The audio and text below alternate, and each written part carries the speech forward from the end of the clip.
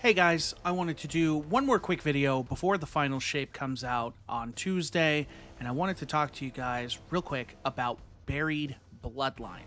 It is the exotic special ammo sidearm that is available from Warlord's Ruin, the dungeon that was released in Season of the Wish.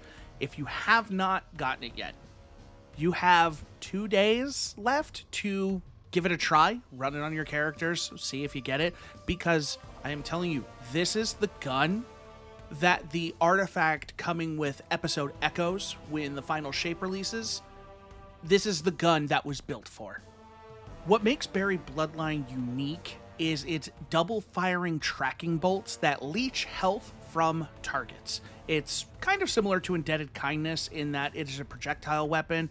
These projectiles have travel time. They're going to require a little bit more thoughtful aiming to consistently hit your targets, but the tracking does help a little bit in that regard. Now, multiple final blows with the weapon grants Devour to the wielder, meaning that final blows will start to restore health, grant grenade energy, and extend the duration of Devour. This is super nice because Devour is usually restricted to Void subclasses, and Buried Bloodline essentially makes it so any subclass can use Devour, whether you're running Solar or Arc or Strand or Stasis. You can all take advantage of Devour and gain that additional survivability. Completing the Catalyst takes things even a bit further by making it that hits with Devour, while Devour is active, weaken targets. As a result, they take 15% more damage, and it's basically a free debuff just for using the weapon as intended. And when you look at the artifact perks that we're going to be getting with episode Echoes, Buried Bloodline is poised to be one of the best exotics of the season. Almost as if they knew what they were doing when they made the gun and planned the perks that way. One of the perks I want to point you to is Void Hegemony.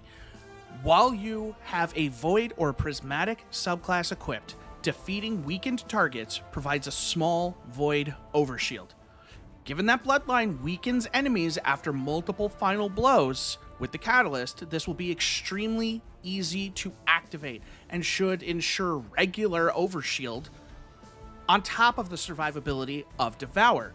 Then we get into Expanding Abyss. Void sources deal increased damage to weakened targets. Again, an easy layup for Bloodline, as it's regularly weakening targets, and now those targets take more damage, making them easier to defeat, and therefore ensuring Void Hegemony has even greater uptime. And to top it all off, we have Shield Crush. While you have Woven Mail, Frost Armor, or a Void Overshield, your melee recharges faster and deals increased damage.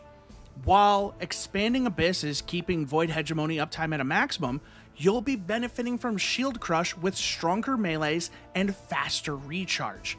If you choose to forego Void Hegemony, you could also try Transference with Shield Crush, which increases grenade and melee damage while transcendent, further buffing Shield Crush, assuming that the two do stack. It's going to require some testing that we can't really do right now, but needless to say, if you don't have Buried Bloodline, you have plenty of incentive to keep running Warlord's Ruin now and in the final shape.